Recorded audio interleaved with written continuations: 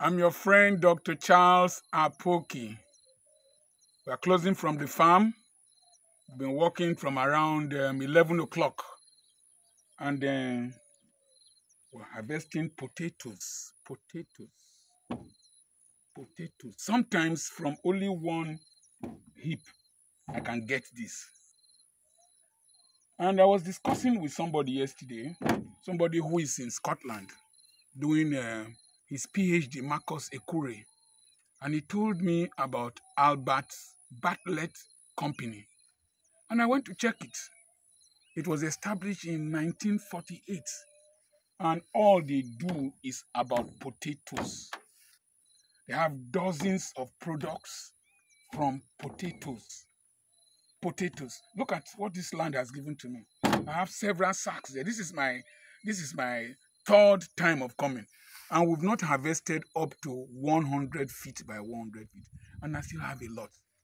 And I was thinking I could plant this whole front of about 6 acres with potatoes. Imagine if my brain works well and I start to make products out of this.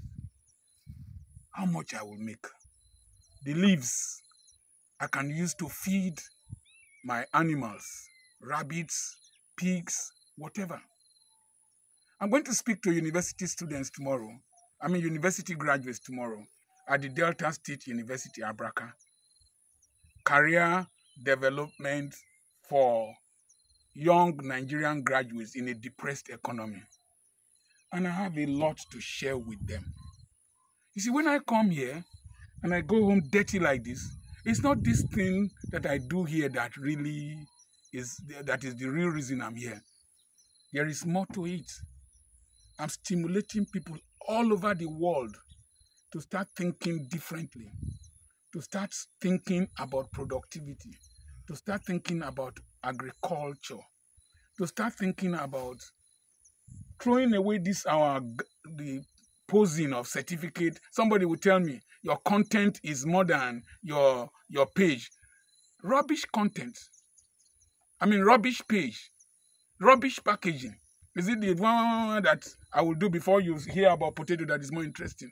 My son has a PhD. He's a cloud engineer who can do all sorts. But let's face reality. Let's leave frivolities. Let's leave frivolities as Africans and start thinking about what we have on ground, the blessings we have around us, and how we can be productive. Let's change our religion. The shrine in this town. It's my great-grandmother that built the demon they worship from the water. It's not troubling me. It's my brother that is serving it. Go to where I come from. There's another shrine there. It's not troubling me. Let's change our religion. Let's change our mentality from ancestral curses, evil spirit, and the land is blessed. And Africans must start thinking about how to maximize it.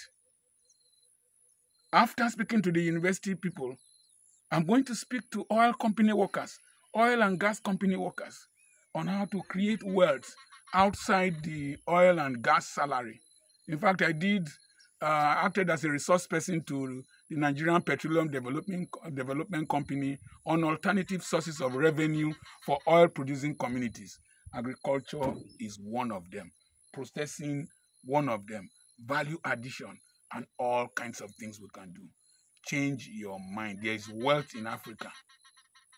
I remain your friend, Dr. Charles Apoki. God bless you.